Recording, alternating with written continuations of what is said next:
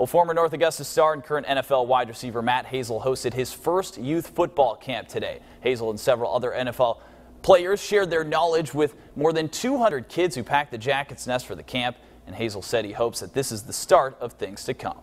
I didn't have it growing up, so I figured, give it back to the youth, inspire one of them. One of them might be the next Matt Hazel or Antonio Hamilton or whatever.